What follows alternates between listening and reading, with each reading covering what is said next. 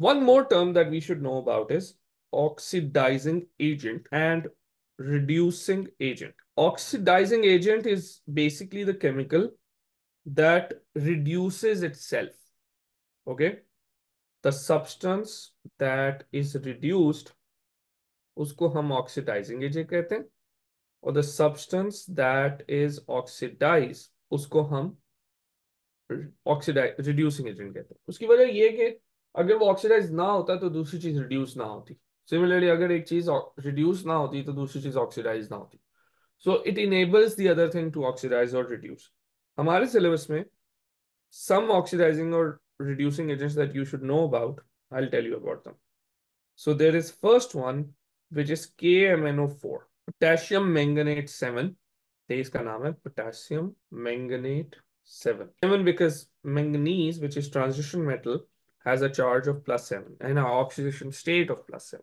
अच्छा, अब how do we know कि reaction हो रहा है? This thing is usually purple, but when it reacts, it goes colorless. So when it is reduced, it goes colorless. क्यों? You know there's transition metal.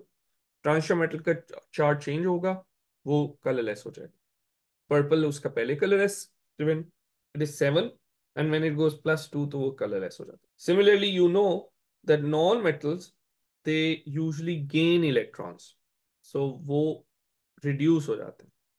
So वो हमारे पास oxidizing agents हैं because they are reduced, they gain electron. Similarly, another one that you need to know about is potassium iodide. This thing is potassium iodide, and because it has iodide in it, तो वो iodine बना सकता है। And remember iodine का colour हमने पढ़ा था brown इन brown होता था, ठीक है, in aqua solution. So what is the colour change here? It is colourless and it changes to brown. Why? Because it produces iodine, and iodine when dissolved in water is brown. Iodine solid is black. Iodine gas is purple, pink. ये colors आपको याद होने चाहिए, ये हमने periodic table में पढ़े थे. And of course metals, they can lose electrons, so they are oxidized, और उसकी वजह से they are reducing agent. जो चीज oxidize होती है वो reducing agent है. All right, so let's go through some examples and see what is being oxidized, what is being reduced, and then we can label them as oxidizing agent and reducing agent. So remember the definitions. You always have to refer to them.